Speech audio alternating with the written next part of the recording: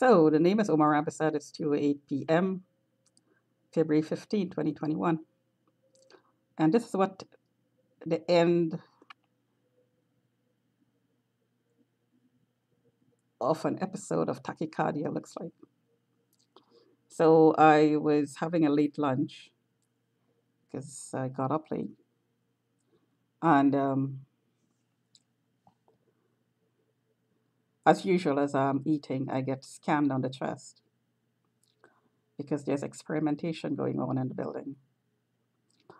And the more I eat, the more the power is turned up, the higher the RF reading, and the more frequent scans, which puts me into tachycardia. And today was no different, as it happened. It's been happening since 2005. If you notice now that the RF is low, that's the number that's pulsing through 0.14, and the EF is low. Now, that's not the reading on my body, that's the reading just in front of my body. But the oximeter is pulsing through, so we are at 104. It was down to 90 something before I picked up the camera. And the oxygen level is 95, 96.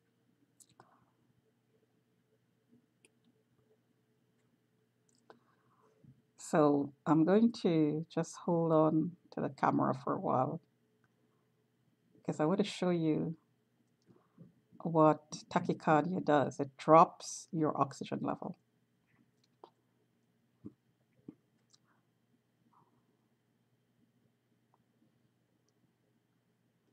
So you notice it went up to 96 there.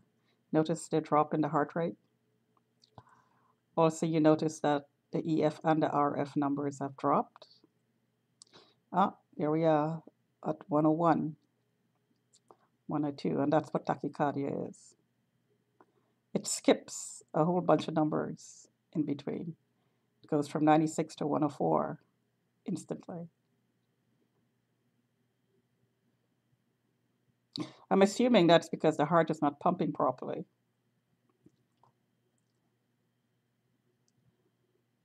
Because the electrical currents are not flowing properly to make the contractions in time, in a rhythmic fashion. I am suspecting that's what happens because these are electrical disturbances. So it's settling down. It went up to 114. I do have magnets on me, but it's my experience that magnets doesn't make a whole lot of difference.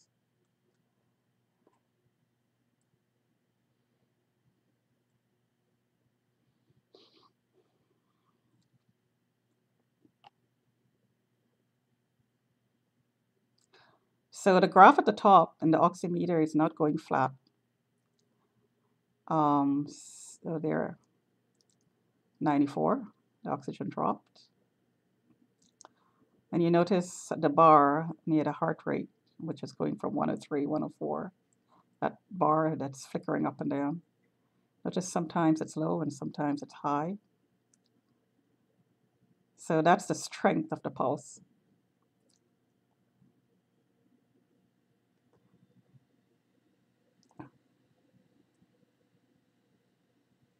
So it's going 94, 95, 96, the oxygen level.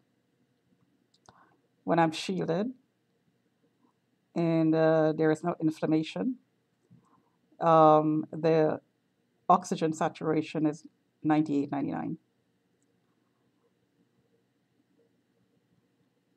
which is normal, quite normal. So when it drops down to 93, 94, you know something is going on. That should not be going on. And the pattern with me is the microwave scans that I get. And it's consistent while I'm eating, when I'm eating. This is, again, it's been happening for years and years. I just didn't have these detectors to figure out what was going on. I was telling the doctors what I was experiencing, but I couldn't show them like I'm doing right. I'm showing you right now.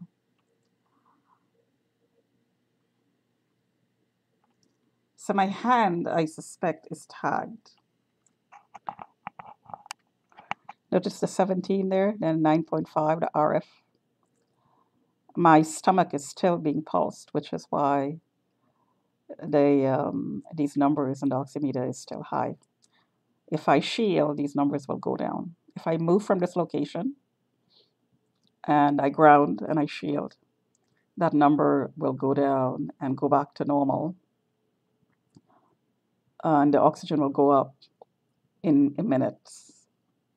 And I could do that and show you afterwards. But I'm just going to see what the tag is on my hand.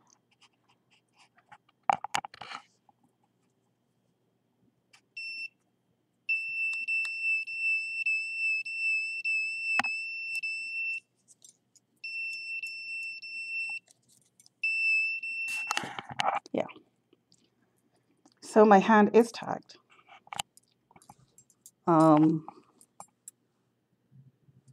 Here, 57. No hand. And of course, the detector is not plugged in. Hand. That's a high RF number there. So my hand is being pulsed because my hand is hurting. So when I put my hand close, so that huge RF number pulsed through there, that's pain. Because my hand there, 62, that's my hand being pulsed as I move it, which is causing pain. And if I were to take my blood pressure, which I will, you will see that I'm in pain because the pressure would be high. See, all these numbers are in sync. Hand, no hand. Hand, no hand. Hand, no hand. Hand, no hand. See, it's consistent, very, very, very consistent. Fine. See that 47? That's a pulse in the hand. Because the hand actually is burning. My shoulder is hurting. My stomach is hurting.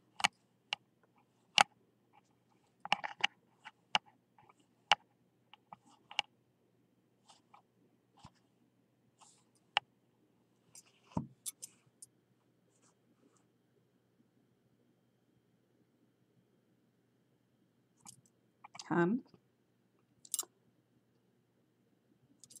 Take the hand away.